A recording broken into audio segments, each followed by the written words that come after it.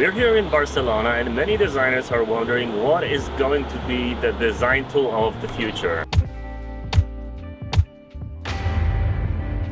A lot of the people are thinking in terms of features, who has the most features, but there's one more angle that is really important to explore here. And I'm gonna show you what it is right now. We're here in Barcelona at Penpot Festival. It was a beautiful event and I'm here with Penpot CEO Pablo, and I have just one question for you.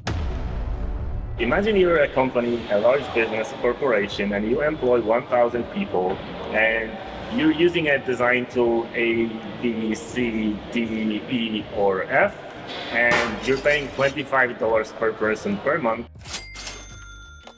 How much would that company be paying if they switched to Penpot and self-hosted it? Zero, nil, nada.